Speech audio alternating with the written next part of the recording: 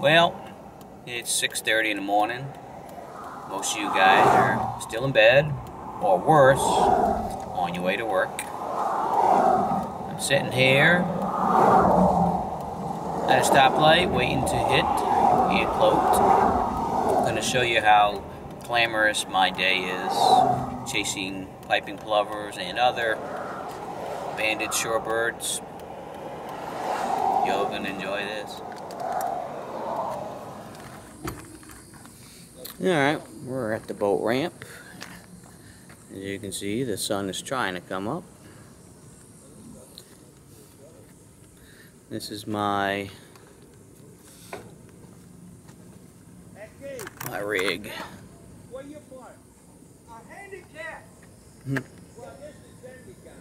Well, we're underway.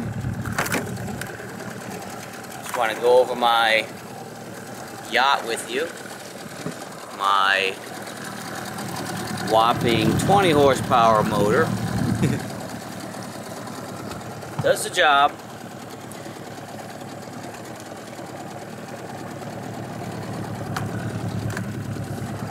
Call this boat real sneaky, but should be called real leaky. Got a lot of leaks in this boat.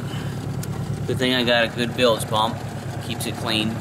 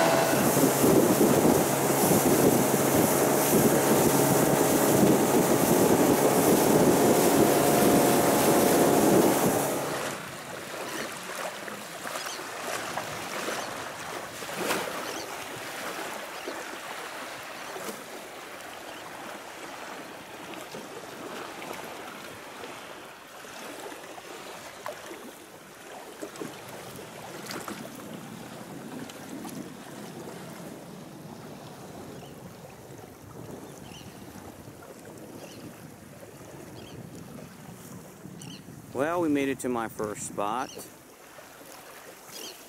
I have to survey from that lighthouse all the way down through these flats.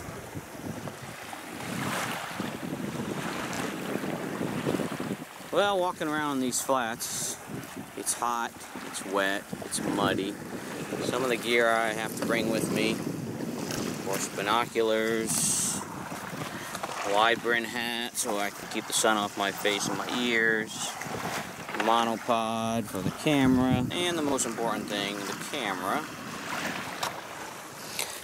But also have to bring vest, water. Vest has rain protection, extra batteries, extra CF card, a dry bag for my camera if it rains, heavy duty boots, sloshing around the mud and the sharp rocks sometimes, but it's a nice morning. Sun's rising, birds are already out there eating. Let's go get a few. Looks like our first guy of the day over here. Usually doesn't take long.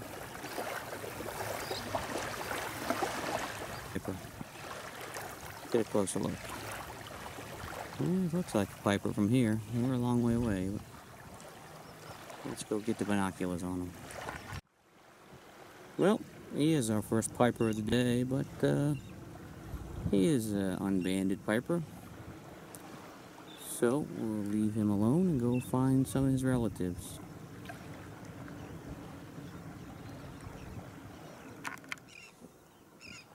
These beachy flat areas are constantly changing.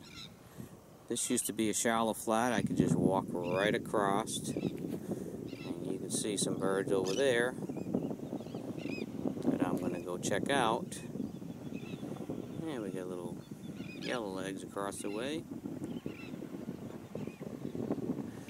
But storms, tides, current turn this little flat into a creek that I have to find a way across. But we'll get them.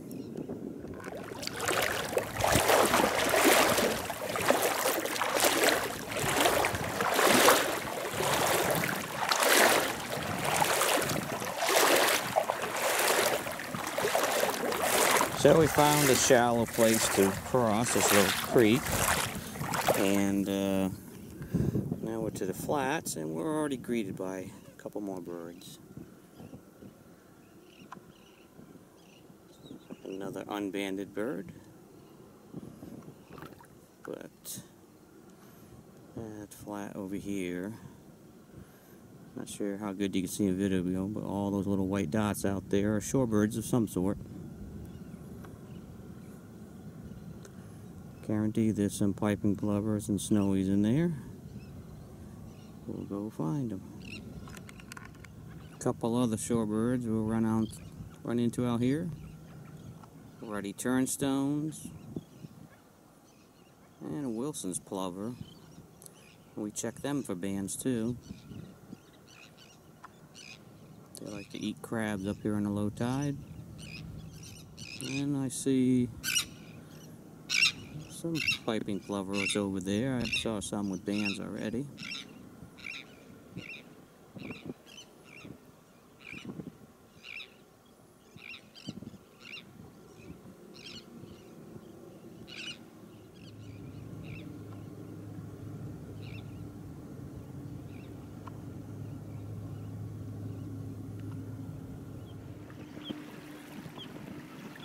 Well, it's time for me to go to work mode. So many birds out here for me to keep stopping and videotaping, but I'll show you a Nebraska bird real quick.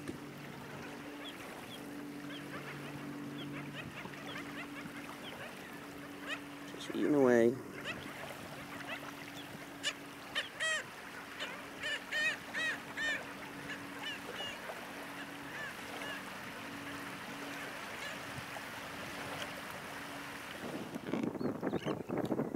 Great Lakes piping plover over here.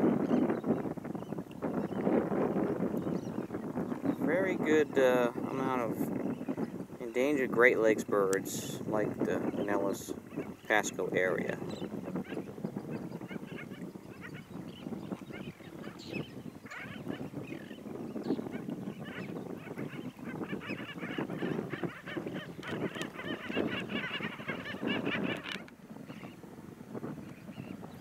There's a little snowy plover, some resting black skimmers, there's quite a few out here, some more over here. Well, this is when it gets hard. There's groups of plovers and shorebirds all over the place, and once you get through an area and you count, a raptor comes by and they spook. Most of them fly back to where they came from, but it's very difficult not to recount the same birds, so you kind of guesstimate. That's what's good about the banded birds. You know exactly if you've got them or not before. So now I have to walk back where I already surveyed and do it all over again. Makes for a long day.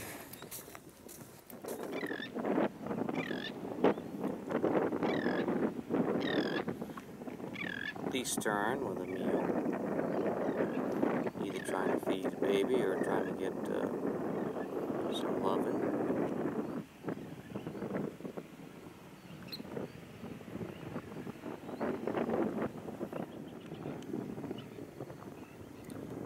Another Great Lakes bird, Piping Plover.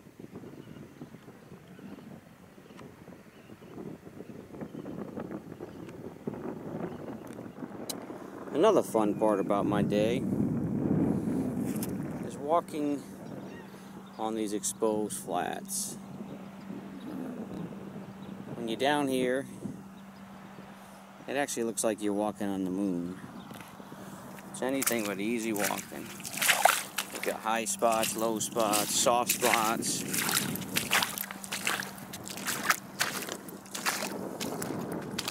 Another glamorous part of my day.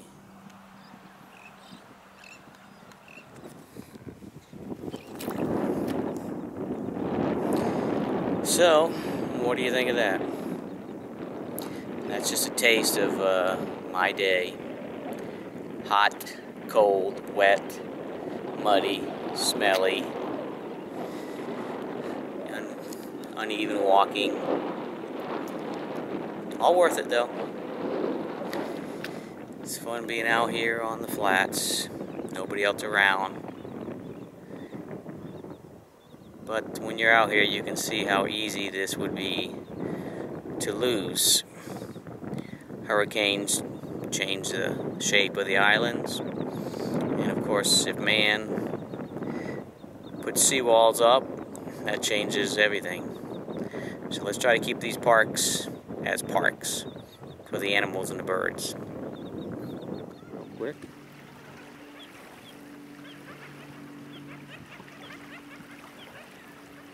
Just eating away.